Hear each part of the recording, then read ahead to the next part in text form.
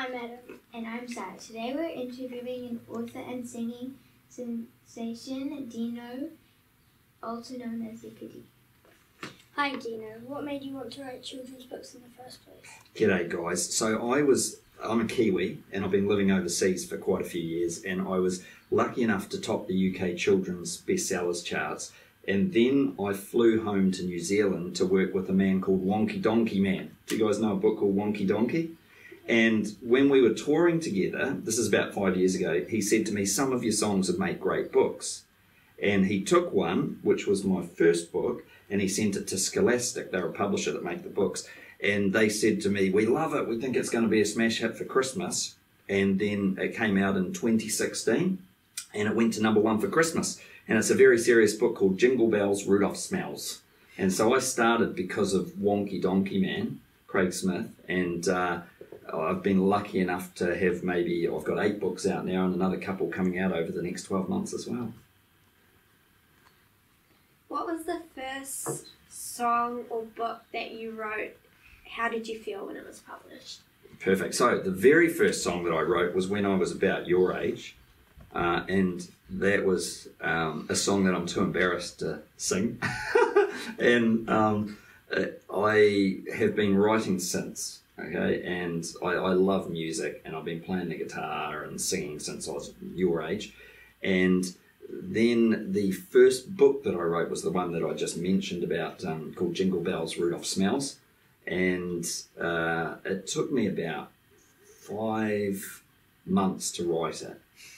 And that's not 5 months working solidly all the time. It's doing bits each day and then looking at it the next day and going, oh, I could make that bit better, I could make that bit funnier, and I just kept going like that. And then we sent it to the publisher with Craig.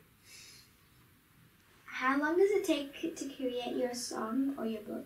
So it takes a different amount of time for different books. Like, some of them happen quite quickly, but when I first started I thought, oh, I can write a book and it'll be done in a few days, you know?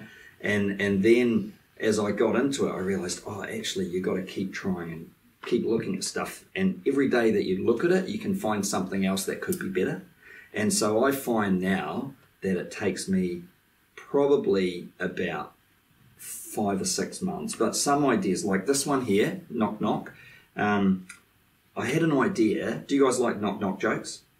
So I had an idea. I wanted to write a book that had knock knock jokes in it, and I hadn't seen one like that before. Like, I'm talking a story that has knock knock jokes within the story. And I didn't quite know how to do it. So I just knew that I wanted to do it, but I didn't really know how. And I just kept thinking about it for about 18 months. And then one day I was like, I'm just going to try this. And I started writing something that didn't work, and I tried something the next day, and I kept going and I kept trying. And then about 7 months after that, so a couple of years on, I finished this book. And I was really proud of it because it was something that I didn't know how to do, but I just knew that I wanted to do it. And I made lots of mistakes and then figured it out. And that became Knock Knock. What do you like about performing songs to children?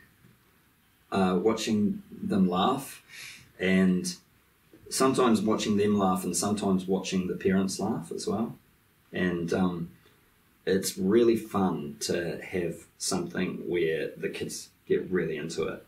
And like you guys will see with the show, we have a lot of fun, a lot of laughter, and it's very interactive. So it's pretty amazing to be a part of something that is inspiring people to laugh every day and to have a giggle, you know, and to learn with laughter.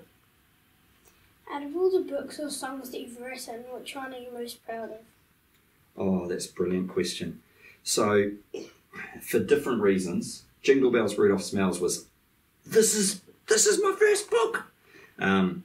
Stinkosaurus was the first book where I changed my mindset from being a musician that writes books to being an author, and I wrote the story Stinkosaurus and then I put music to it. And it doesn't sound like much of a difference, but in my head it was like, oh. And so I was really proud of that one because I was able to do it a different way around. And this one here, Ron the Royal Guard, was, along with Stinkosaurus, they were the first to be released into the UK. And so I was pretty excited about that and proud of that one as well. So for different reasons, Knock Knock is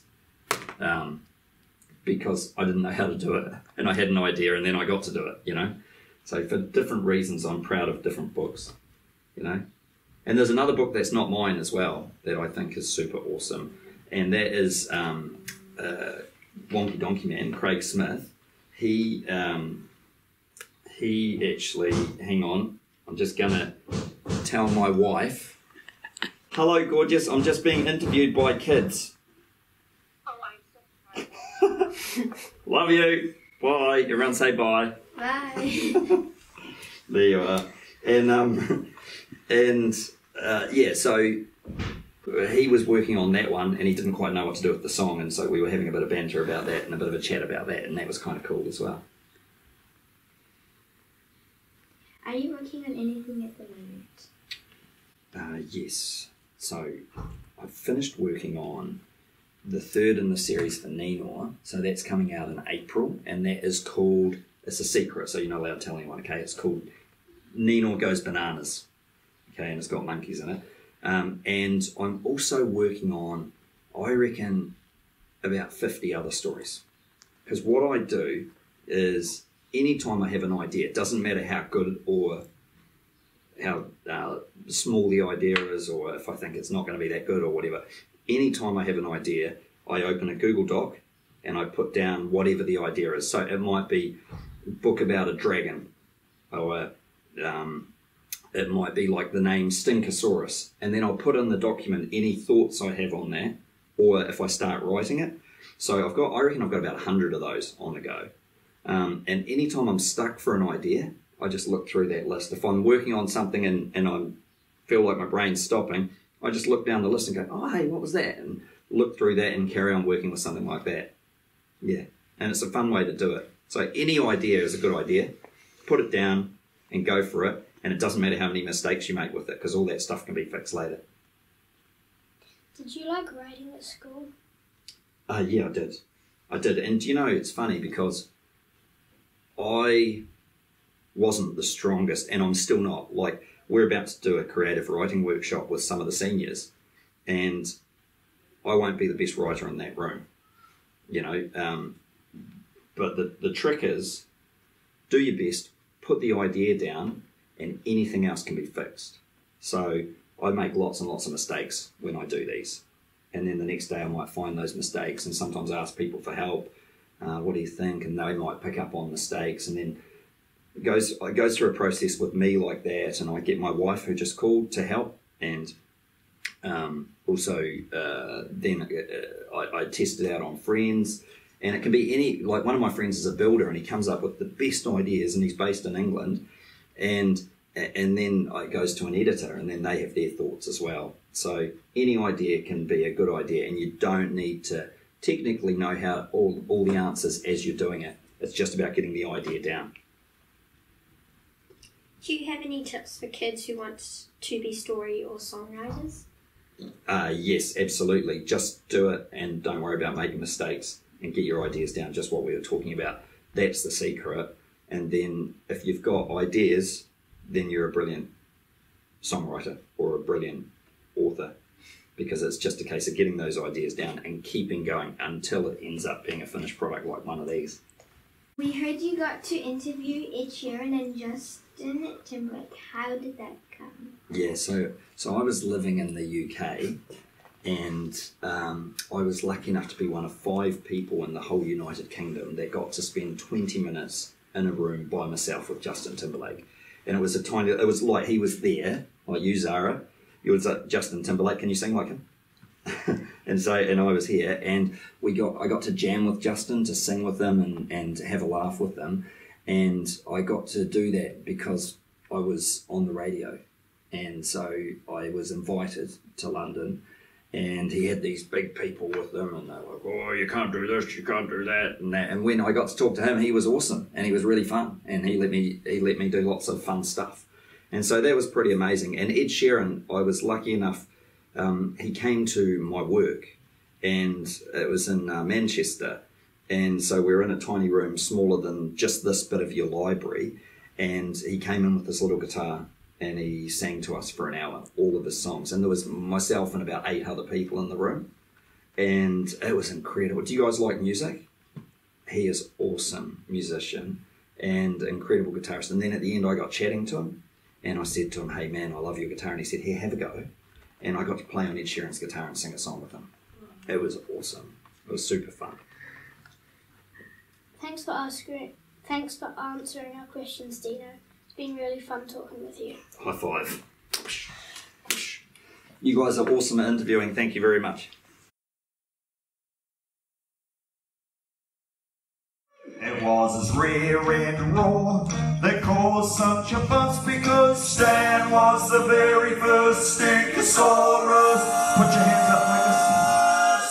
So he walked into the jungle going stomp, stomp, stomp, eating overripe bananas with a chomp, chomp, chomp. They caused a rumble from his tongue, then a sound from his bum. It was a noise so loud that out came a wimpy cloud. Ready? Stomp, stomp, stomp. Deano, Deano, I'm a little fire engine. Deano, Deano. Clap your hands. I'm happy I'm going.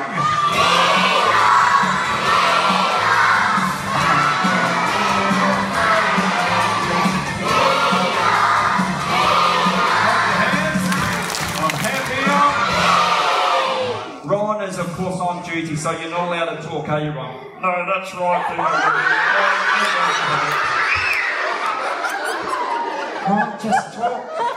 Hey, do you have a favourite dance you love to do, Ron? Oh yes, I love to floss. Who here knows how to floss? Everyone stand up and show Ron how to floss. Go. Okay, Ron, so of course you know how to do that, Ron. You invented the floss. Here we go, everyone play the drums, here we go. I'm flossing, flossing, flossing, I'm flossing, flossing, flossing, I'm flossing, flossing, hip hooray! Wow, everyone give Ron. Oh, wait, Ron, did you hear the grown-ups over here? They were saying, floss faster, Ron, floss faster. Oh, who would like to see Ron floss faster than anyone in the world ever flossed before? Everyone play the royal drums really fast, go. I'm flossing, flossing, flossing, I'm flossing, flossing, flossing, I'm flossing, flossing, hooray! Ron is the royal guard at the palace every day, looking after royals while corgis run and play. Before he starts his shift, he enjoys a cup of tea, and on some British sunny days, he can guzzle almost 3. Have a drink, Ron. Now sing, go! I am Ron the Royal Guard, here by royal decree, standing very, very still in star of the unselfie. Trumpet!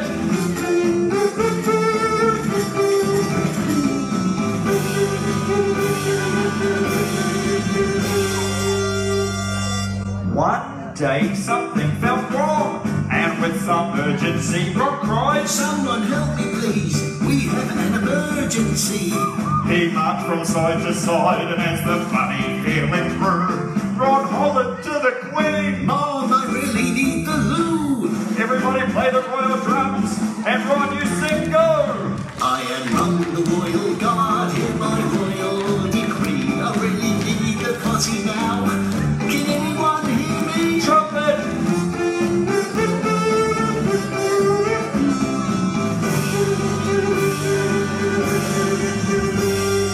Everyone play the royal drums. Crisscross your legs like that, Ron. Ron crisscrossed his legs and bobbled up and down. Then he had a great idea as he jiggled round and round. If there was someone else who could put on his outfit, then he would sneak to the lavatory for just a little bit. Ron, I've just look over there. It's a flying donkey. While everyone's looking at the flying donkey, we'll get you changed and no one will notice that you're a teacher that volunteered for having the courage to get up here. I think what we're going to do, I hereby appoint you principal of the whole school for the next 7 minutes. Everyone say, hi, Principal Rogers.